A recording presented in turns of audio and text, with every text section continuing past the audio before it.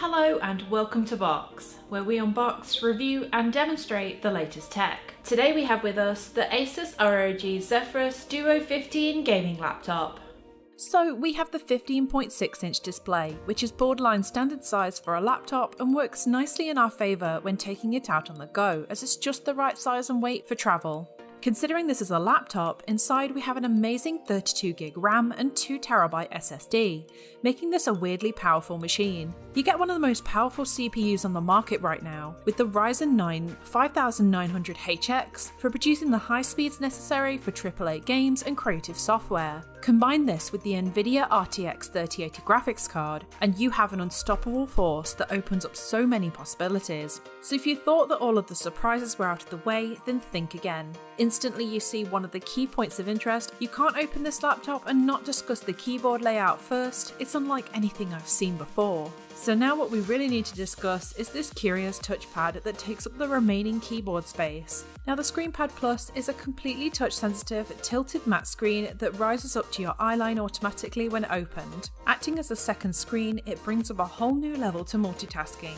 With endless uses, it holds extra windows, lets you manipulate settings, control the laptop directly, and even work in harmony with compatible apps. And it also has some handy features accessible from the menu down the left-hand side. From here, you can check the Armoury Crate performance, lock the keyboard, manage which windows you have on which screen, as well as some touch-specific tools like handwriting. We hardly scratched the surface on what you could do with this extra screen space. We did, however, try editing on the Adobe suite using the ScreenPad as a timeline. Now, I've been wanting something like this for years. It's amazing to have extra room on a laptop screen for editing video, and I can say that it worked just as I imagined, so I definitely made the most of this feature. The lower 2/3 are taken up by a compact keyboard. It still holds everything you expect to find on a regular keyboard, but it just looks a little different. The keys are quite shallow and backlit with a beautiful adaptive RGB lighting system. Apart from that, there are some nice additional keys helpful to special functions. On the top row, there's a hotkey for ROG Armoury Crate, which is a handy system built for checking on your performance stats,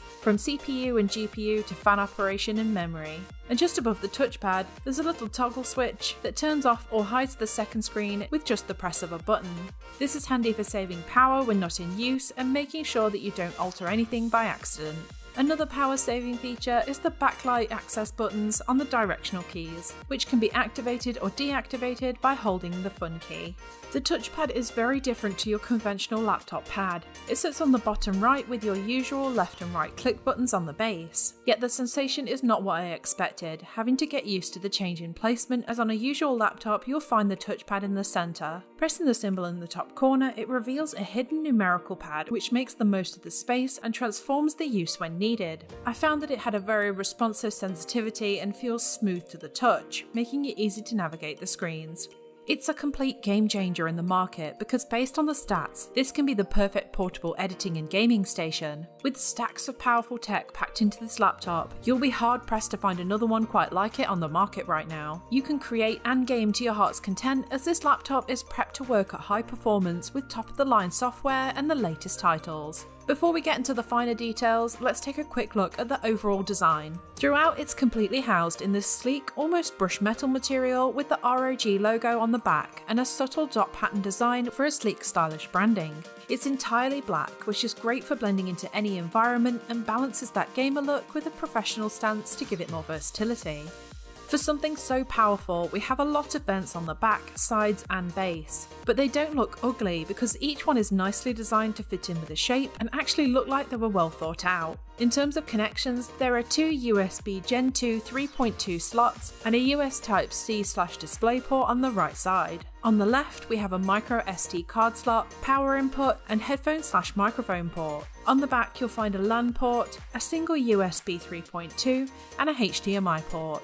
Now it's time to take a look at the overall display quality. So the screen is 16:9 4K UHD display. It has an anti-glare matte finish, which is good if you're out on the go or up against ever-changing light conditions. It has a good sized bezel around the screen to protect it from any accidental knocks, and I found it still had plenty of space for general browsing, watching videos, especially when using the second screen.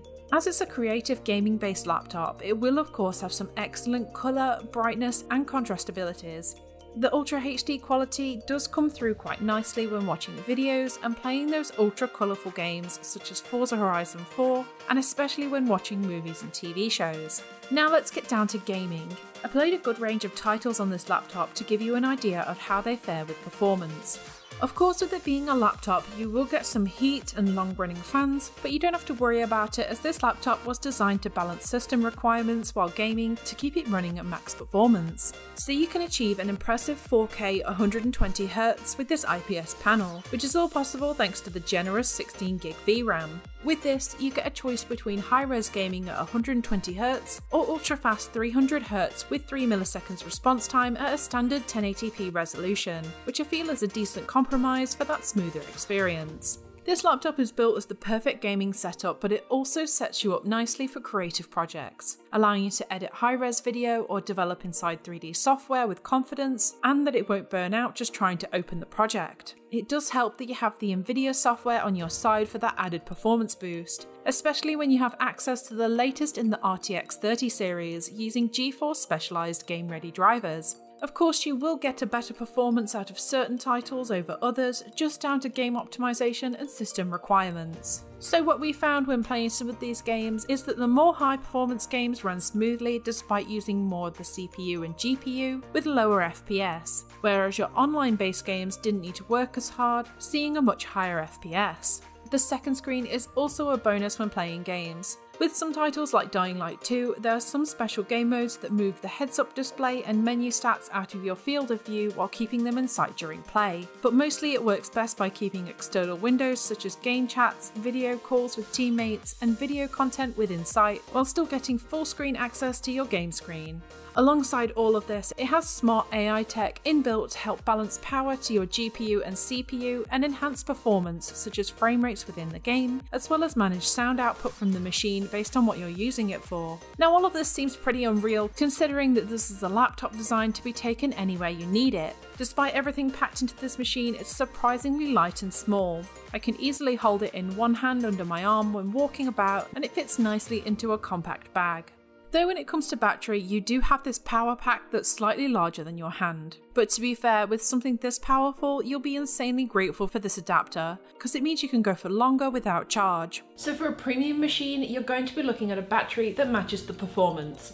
Now initially I had this laptop on charge for a couple of hours, and then I left it off power for 1 hour whilst downloading a large game file. Checking on it a little while later, I was pleased to see that it was still sitting at a cozy 70%. Of course, the battery life will always depend on how much you use it and what you're using it for. So managing the power on this laptop is really easy thanks to the behind the scenes power saving and AI functions. Even after using it pretty heavily for a solid few hours, I didn't have to put it on power supply much, which is pretty reassuring. So what do you think of the ASUS ROG Zephyrus Duo 15 gaming laptop? Let us know what you think in the comments below, and if you like this video, don't forget to like and subscribe to Box, where we have plenty of reviews on the latest tech. And as always, thanks for watching.